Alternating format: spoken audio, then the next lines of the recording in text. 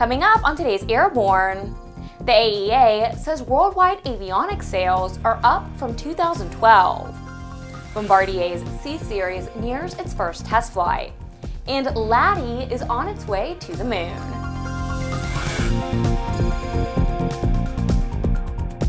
Welcome to Airborne on Aero-TV. I'm Ashley Hale. The avionics industry is on par to outperform sales from 2012, according to the second Quarter Avionics Market Report released by the Aircraft Electronics Association. In the months of April, May, and June of 2013, total worldwide avionics sales amounted to more than $1.6 billion, as reported by the 20 aviation electronics manufacturers participating in the report. However, the second quarter sales were down 5% from the first quarter 2013 sales. The dollar amount calculated using net sales price, not manufacturer's suggested retail price, includes all aircraft electronic sales, but the amount does not include repairs and overhauls, extended warranty, or subscription services. The AEA Avionics Market Report will continue to expand and provide greater detail in future reports. I expect that this report will eventually reveal the impact of such factors as the economy and how that affects our industry, seasonal trends, equipment mandates. That will have a big impact on the results of the report in the coming years. Again, our main mission is to provide a stable and clear look at the value and the size of the avionics market, something that has never been revealed or done before. This will benefit the entire aviation community. ANN is also preparing a more detailed report on this quarter's numbers for an upcoming program on Aero-TV. Bombardier's new narrow-bodied CSeries aircraft could be seen in the skies for the first time very soon, now that high-speed taxi runs have been completed. The taxi test up to 120 knots were run last Friday. Bombardier released a video of the test runs in Mirabel, Quebec. Reuters reports that the completion of final ground test and weather remain the biggest factors in determining how soon the CSeries will take to the sky for its first test flight, a step that has already been delayed 3 times. Industry analysts will watch that flight to see if Bombardier's claims about the efficiency improvements on the CSeries prove true. Competitors will be watching the performance of the aircraft's new generation Pratt & Whitney engines. Bombardier claims the CSeries will be lighter and more efficient than others in its class, resulting in a savings on both cost and fuel. NASA is going back to the moon. Tom Patton tells us more about this latest mission. The Lunar Atmosphere and Dust Environment Explorer, or LADEE Observatory, launched aboard a Minotaur V rocket from the Mid-Atlantic Regional Spaceport at NASA's Wallops Flight Facility in Virginia on Friday. LADEE is a robotic mission that will orbit the moon to gather detailed information about the lunar atmosphere, conditions near the surface, and environmental influences of lunar dust. A thorough understanding of these characteristics will address long-standing unknowns and help scientists understand other planetary bodies as well. LADEE is expected to arrive at the moon in 30 days, then enter lunar orbit. The mission is being managed by NASA's Ames Research Center at Moffett Field, California. For Airborne, I'm Tom Patton. An experimental Skycraft SD1 Minisport has gone down in Spanish Forks, Utah, with the death of the test pilot Jay Leslie. The aircraft, the only one flying in the U.S. at the moment, was being run through some test flight protocols. Skycraft Director of Marketing Paul Glavin confirmed that the last flight, following 2 prior flights in which stalls and spins were reportedly examined, included some attempt at what were described as barrel rolls. Eyewitness Tyler Ives told media reps that, quote, "The first roll went well, but the second roll was faster, and at that point the pilot appeared to lose control of the airplane," end quote. Leslie was 40 years old, a police sergeant, and a highly respected member of the local as well as the flying community. He was a certified flight instructor at the Spanish Fork-based Diamond Flight Center since March of 2009. The experimental Skycraft SD1 Minisport drew heavy interest at the recent AirVenture 2013. The NTSB has tweeted that it's investigating the accident. On April 18, 1942, 80 men achieved the unimaginable when they took off from an aircraft carrier on a top-secret mission to bomb Japan. Led by Lieutenant Colonel James H. Jimmy Doolittle, these men came to be known as the Doolittle Tokyo Raiders. Today, just 4 of the men survive. In 1959, the city of Tucson, Arizona, presented the Doolittle Raiders with a set of silver goblets, each bearing the name of one of the 80 men who flew the mission. At each of their past reunions, the surviving Raiders would conduct their solemn goblet ceremony.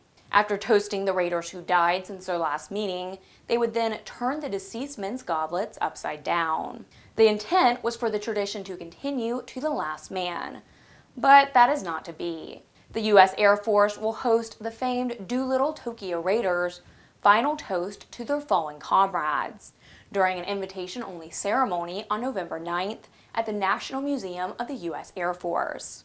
The public will also have an opportunity to celebrate these World War II aviation heroes that day through events that include a wreath-laying ceremony and a flyover of B-25 aircraft. The United Master Executive Council of the Airline Pilots Association applauded United Airlines' announcement of the recall of all furloughed United pilots.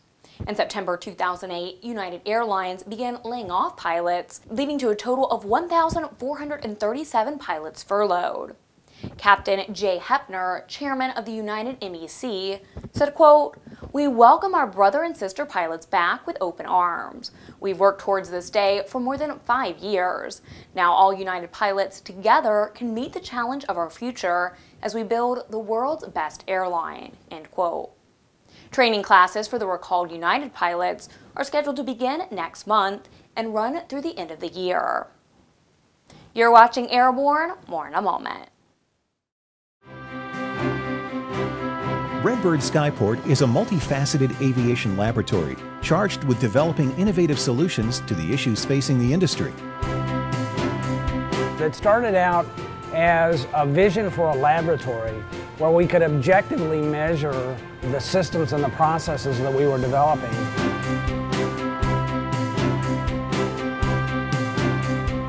Being able to put some objective measures behind the anecdotal evidence that we have about the value of motion and the application of this technology is very, very important, because until we can objectively measure it and play that data back, we can't design training systems that make the best use of it. For more information about Redbird flight simulations, as well as Redbird's new Skyport, visit www.redbirdflightsimulations.com or www.redbirdskyport.com. Welcome back. If you'd like to suggest a story for Airborne, Aero-TV, our website, or our podcast, drop us an email to news-spy@aero-news.net.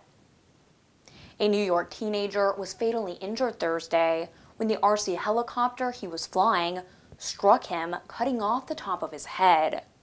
Roman Pirozak was pronounced dead at the scene by law enforcement officials.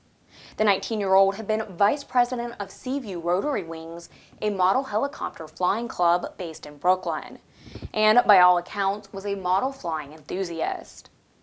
Pirozak was flying his model aircraft at Calvervo Park in Brooklyn, New York. The park is sanctioned by the city as a model aircraft field, as well as by the Academy of Model Aeronautics. Pirozak's father was with him at the time of the accident. The Virginia Seaplane Pilots Association will host a seaplane at Splashin on Saturday, October 5th from 10 a.m. to 4 p.m. at Lake Gaston Resort. This is an opportunity to watch seaplanes taking off and landing using water runways. The Virginia Department of Aviation, the Virginia Seaplane Pilots Association, Mecklenburg-Brunswick Regional Airport, and the National Seaplane Pilots Association are joining together for the event, which is free and open to the public. This will be the second gathering of the Virginia chapter of the Seaplane Pilots Association, which is the first state to establish its own association. A U.S. District Court judge in South Florida has dismissed a lawsuit alleging that the TSA lied on a Freedom of Information Act request. The suit was filed by John Corbett after he was denied access to his departure gate after refusing to submit to pre-flight screening at Fort Lauderdale Hollywood International Airport on August 27th of 2011. Corbett asked TSA for any and all records pertaining to the incident under the FOIA. TSA claimed no video of the incident existed, omitted names of personnel involved, and said what video they did have was protected by privacy concerns because it showed the faces of some TSA employees. Federal Judge Joan Leonard determined that the agency acted properly in providing partial information under the FOIA. She dismissed the suit and closed the case. Corbett says the judge rubber-stamped the TSA's decision to supply only partial information and allowed TSA to lie under the FOIA when they said no video of the event existed. Corbett plans to make an appeal. Each week, we share with you a sample of an online video one of our viewers found especially entertaining. We call it our Aero Video of the Week.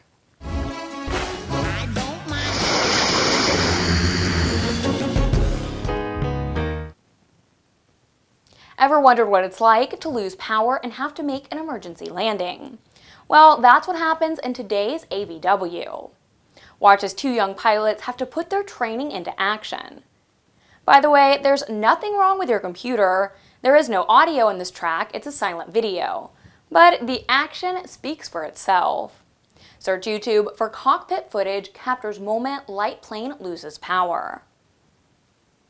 7 general aviation organizations are asking the FAA to withdraw a proposed airworthiness directive affecting ECI cylinders used as aftermarket replacements on thousands of Continental Motors 520 and 550 engines. In a letter dated August 30th, the group asked the FAA to withdraw its notice of proposed rulemaking and provide an analysis justifying the proposed airworthiness directive. Alternatively, the letter asked the FAA to provide the information and then give pilots in the industry an additional 120 days to respond. The associations say that while they share the agency's concerns for the safety of general aviation, without the agency providing supporting data used in drafting this proposal, they can neither fully understand nor evaluate the agency's safety concerns. Well, that's our program. Remember, you can get comprehensive, real-time, 24/7 coverage of the latest aviation and aerospace stories anytime at aero-news.net. And please join us again this Friday for a new edition of Airborne. I'm Ashley Hale. Thanks for watching.